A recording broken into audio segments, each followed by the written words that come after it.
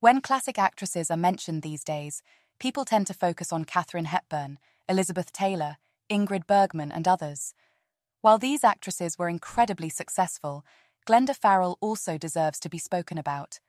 This brilliant star was often cast as a wisecracking gold-digging dame, but most of her roles showcased the opposite of who she was in real life.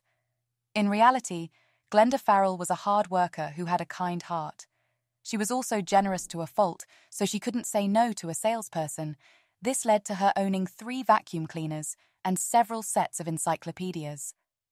There are a lot of other interesting and surprising facts about this 1930s star, and this video will reveal them to you. She lived her mother's dream life. The witty and smart blonde of the classical Hollywood film era, Glenda Farrell had the consistent support of her mother right from the beginning of her career. At the age of 7, she was already acting with a theatrical company, and her acting skills were evident. Thankfully, her family was fully on board with her desire to pursue an acting career. The foundation of her career was laid at an early age with the help and support of her mother. Unlike some Hollywood stars who didn't have the support of their parents, Glenda's mother believed in her, and she was the driving force behind Glenda's career. However, a lot of people didn't know that Glenda's mother wanted to be an actress too, but she never got to achieve that dream. While Glenda's mother was cheering her daughter on and watching her career grow, she was constantly reminded of the fact that she never achieved her own dream of becoming a successful actress. She literally watched her daughter grow into the actress she always wanted to be. It must have been a little awkward for Glenda because she got the career her mother wanted so desperately. While Glenda was appearing in Broadway plays, films, and television series, her mother kept cheering her on every step of the way. The fact that she was living her mother's dream life didn't cause any enmity or jealousy between them. Her mother was beyond elated and proud of her. The endless encouragement from her mum was a major contributing factor to her eventual success and fame. She took a ceremonial role seriously. Glenda Farrell's career was certainly an interesting one. After her debut film role, she knew for a fact that she wanted to pursue acting full-time. She was filled with enthusiasm as she saw her dreams unfold, and it was only a matter of time before the world got to know her name. She also ensured that she made decisions that supported the career she was building at the time. One of those decisions was her relocation to New York in search of more career opportunities. From the late 1920s to the early 1930s, she appeared in several plays like Divided Honors and Skidding. She later got her first significant film role when she was chosen as the female lead, Olga Stasov, in Little Caesar. Her portrayal of Olga Stasov turned out to be one of her best roles at the time. She was able to showcase her brilliance and her ability to bring a character to life.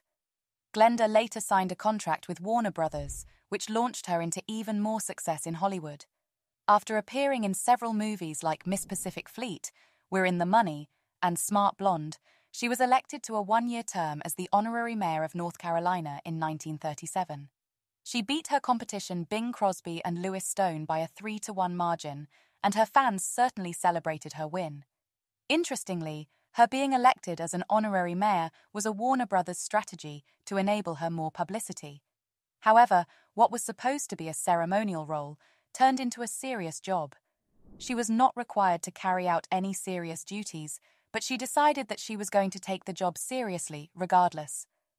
Some people found it weird that she was actually carrying out certain functions and doing the work that she wasn't required to do. During that period, she attended ceremonies, presentations, and functions as an honorary mayor. Some onlookers and fans claimed that her workaholic nature was getting the best of her, while others applauded her for the work she was putting in. Despite the assumptions that were made regarding the work she was putting in, she kept on showing up as the honorary mayor of Hollywood until her tenure was over. Her success didn't keep her away from theaters. While Glenda Farrell was making waves in the 1930s, she got exposed to the perks of appearing in major films and the financial advantages that came with it. But despite the level of fame and financial success that came with appearing in films, Glenda found herself wanting to return to theaters often. The fact that she desired to return to Broadway, even after achieving immense success, was a bit puzzling. It is very rare for an actor or actress to want to go back to appearing in plays after tasting the advantages that come with playing roles on screens. Most of her colleagues would have never considered ever participating in theatre plays again after achieving success through films. Glenda seemed like the odd one out of her colleagues because she kept returning to theatre at several points in her career. Something about being a part of theatre productions sparked new acting ideas and strategies inside her. Being on stage also made her remember the foundation of her career and the work she put in to get to where she was. She believed that while motion pictures offer immense salaries, theatre is the foundation of an actor's profession. This belief was what led her to return to Broadway after her role in Little Caesar. During that period, she starred in several plays including On the Spot. Several years later, she spoke about her appreciation for theatre. In her words, "There's something more satisfying about working in a play. You get that immediate response from the audience, and you feel that your performance is your own. In pictures, you get frustrated because you feel you have no power over what you're doing." The sore throat dilemma that led to marriage. Because Glenda Farrell was laser-focused on her career, some areas of her life were not often talked about. One of these areas of her life was her marital life. The actress was actually married twice in her lifetime. Her first marriage was to Thomas Richards, whom she met at a Navy benefit ball. Her second marriage, however, was born from an awkward meeting that she never saw coming. While Glenda was performing in the play Separate Rooms in the late 1930s, she got a sore throat that wound up changing her life. She had been performing in the play for over 2 years on the open road in Chicago and New York, but she eventually got tired and got a sore throat. Because she was still stage-struck, she decided to get treated so that she could return to the stage, but the doctors that attended to her didn't help her get better.